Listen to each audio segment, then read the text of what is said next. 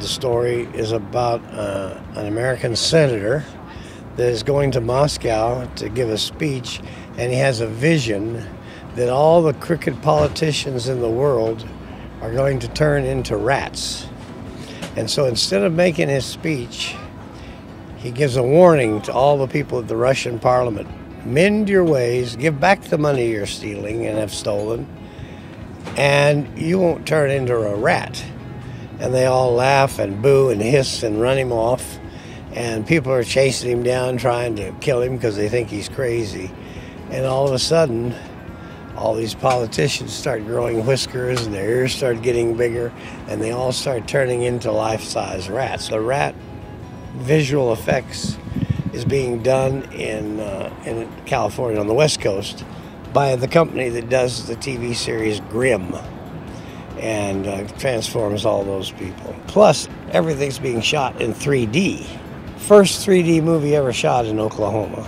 It's definitely new. The process is different. The setups take, longer, and there's certain things that you don't think about, like calibrating the lens when you change them, and the way you shoot, the way you block, even how close you get to the camera, from the depth of a field and everything. It's some of those things are different from when you shoot 2D. And you've got the visual effects on top of it, where people are turning into rats. So that all has to be pre-thought and figured out. And that camera is incredible. It's all electronic, all digital. 2 Red Epics put together with calibrated lenses and mirrors and stuff.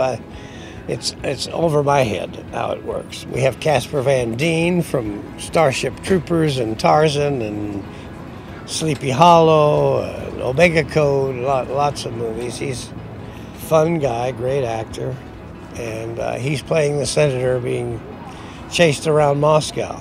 Grey Frederickson is an amazing producer, and any chance you get to work with somebody of that caliber is just, those are moments where you have to count your blessings. So I was pretty excited about working with him.